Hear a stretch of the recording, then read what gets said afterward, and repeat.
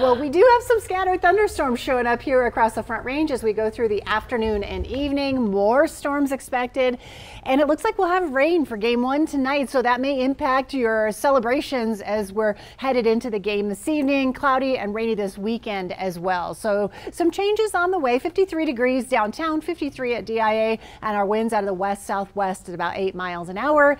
Temperatures right now in the 50s here for Denver. Really doesn't feel too bad out there. We have 40s and 50s up into northeastern Colorado, and in the higher elevations we have 40s from Eagle to Aspen into Gunnison. As for our metro temperatures, we're at 53 downtown and in Commerce City, 50s up toward Firestone and Boulder, and low 50s toward Highlands Ridge and Castle Rock. And as for our hourly planner later today, yes, it includes thunderstorm activity. So temperatures will be in the upper 60s through about 5 o'clock tonight, and then as we get past 6 o'clock, temperatures will drop down into the mid to upper 60s. 75 our expected high today, and we will have showers and thunderstorms develop into the afternoon and evening. Really a pattern that's going to keep us pretty soggy here all the way in through the weekend. Highs today in the 70s for the eastern plains, 60s toward Pagosa Springs and Durango, and low 70s out toward Grand Junction, right up into the foothills, 50s and 60s for afternoon highs, and also up toward Estes Park. And we have 70s all the way up 76 into northeastern Colorado.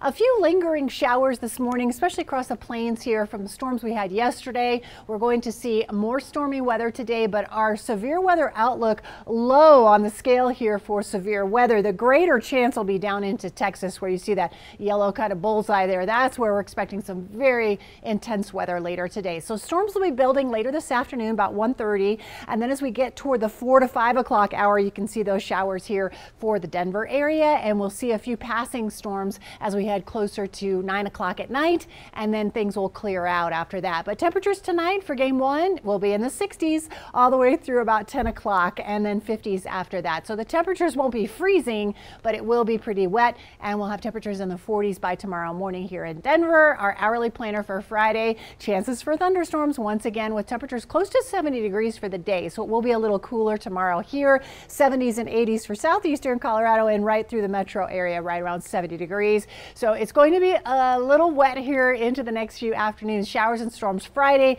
and then again on the weekend with temperatures in the upper 60s, but we're back in the 70s next week, back into that spring-like pattern here Monday, Tuesday, and Wednesday.